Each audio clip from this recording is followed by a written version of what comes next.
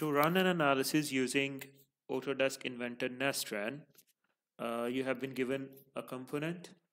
So your task is to redesign this component. This is the base of that component. So you can get the dimensions of the component from here. You are required to research about the boundary conditions for this component. I'm going to apply some random boundary conditions right now, but you have to research and prove that you have got the reliable data.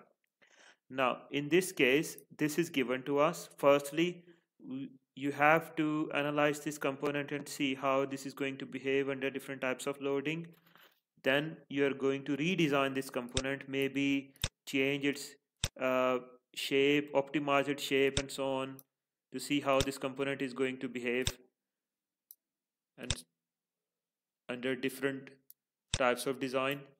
Okay, you can optimize the design of this component, change it, reduce the mass, and then rerun the analysis. So if you want to run the analysis using Autodesk Nastran, so in this case you have to run the analysis in Autodesk Nastran. Click on environments. Before you run the analysis on Autodesk Nastran, the first thing you should do is to specify the material, as this could be a generic material. So double check whether your material has been assigned. Click on the bearing bracket assembly and you will be able to see the material has been assigned or not. So if mild steel appear here, then it has been assigned. Otherwise, you can just scroll up and down and find your chosen material. It could be any material. Again, I'm just applying a random material for the time being, but you are required to research about this type of bracket and find out what type of material they use in this type of bracket. For the time being, just to give you an example, I'm using mild steel. This you should verify and justify why you are using mild steel if you are using mild steel later on yourself. Now, once you have specified the material, the next thing is to check the document settings. As I am giving you this file, it could be the document settings could be different. Even if you are in millimeters, maybe this could be a different unit. So you can just click on document settings and then click on units and ensure length is in millimeters. If it is in inches, change it to millimeters. Mass kilogram, time in seconds, and angle in degrees. If every unit is like this, press OK. Now click on environments and click on Autodesk Nastran.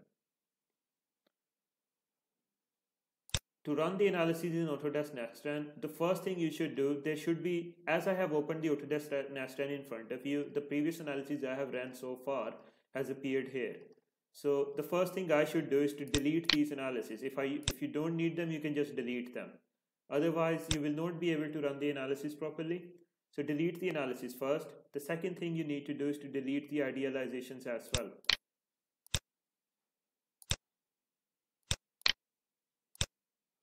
Ensure there isn't any idealization under solid shell and beams. Ensure there's just one material specified here.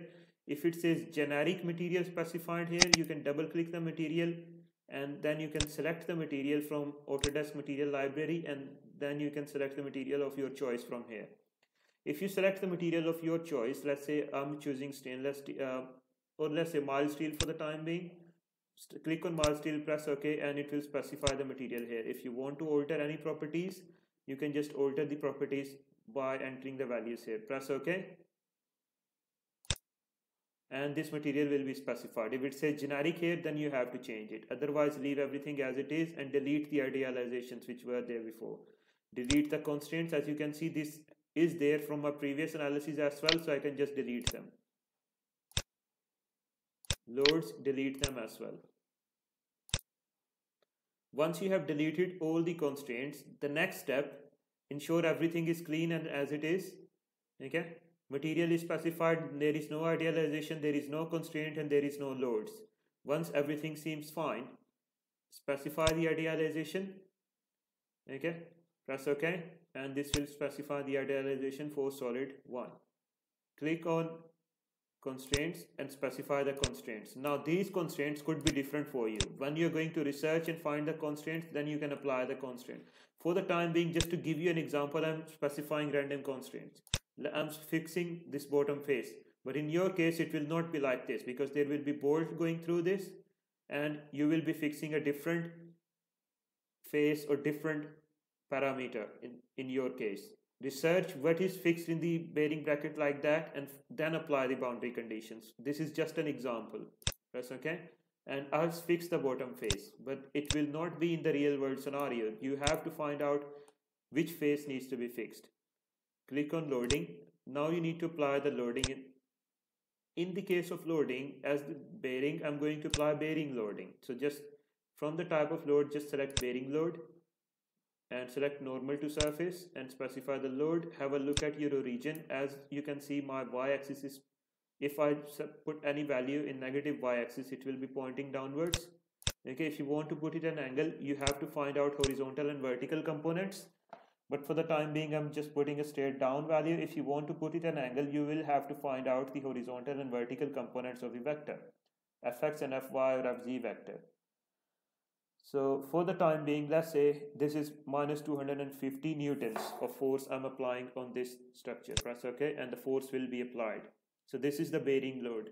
Bearing load represents loading of this type, parabolic loading, which is maximum in the middle, and as you go on the sides, it is lower. Now click on mesh settings. You want to specify the mesh settings which has been assigned to you. You can refine the mesh further. You want to specify this type of mesh. For example, this is given to you as 0.0023 meters. Okay, so that would be around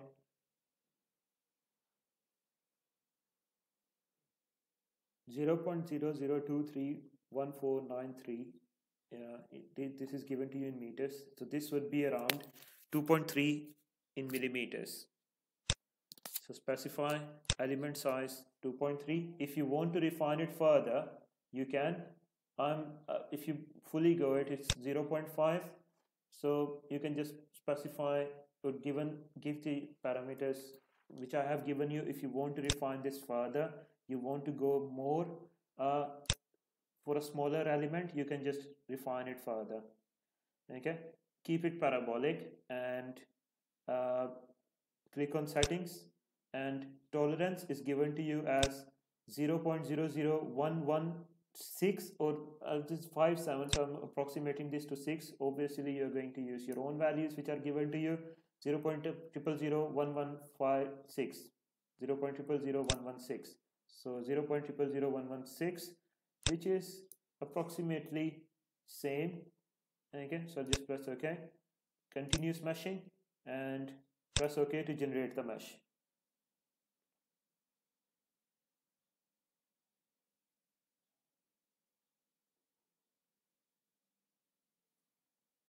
Once the mesh is generated, the next step is to run the analysis. Or before you run the analysis, specify the context. As you can see, we have not specified the context so far. So we can specify the automatic contacts between the bearing and the solid surface there. So that will specify the surface contact. Okay, once you have done that, you can double check your number of nodes and elements. If they are higher than what was specified to you, total nodes should be higher than 75,000, total elements should be higher than 48,000. So these are higher than that, so just press OK and run the analysis. Once your analysis is complete, you will be able to see the results. Now in these results, I have got deformed option turned on, and this is an exaggerated deformed structure. So I can just click on deform options, turn it on.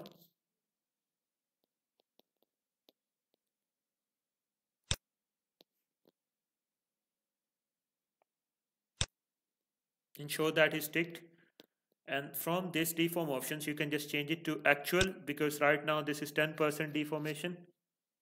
So this is your actual deformation. Press OK. And now you're able to view the results. In this case, we have got maximum and minimum von Mises stress. We will be able to find the areas of concentrated stress where the stress is higher. Okay, you may want to refine your design, and you may want to decrease the mass of this base object. So this is your first analysis.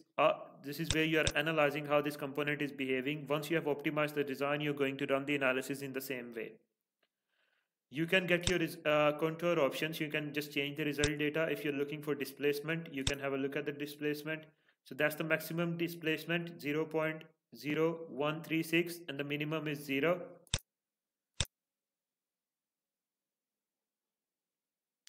And if you want to have a look at the safety factor of this component to ensure whether your component is safe to use, click on other and then from the type change it to safety factor. As you can see, the minimum safety factor we have got is higher than 1, which is 6.3. It means the component is safe to use. Safety factors which are higher than 1, it means if your minimum safety factor is higher than 1, it means your component is safe to use. But ensure you are taking into account the ultimate tensile strength of the material or ultimate compressive strength of the material while you are calculating the safety factor. So software automatically calculates it for you.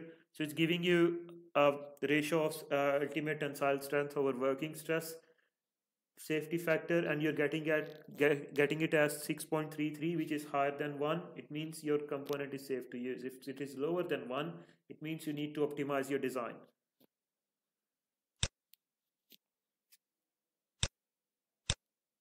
Okay, so that's how you can view the results.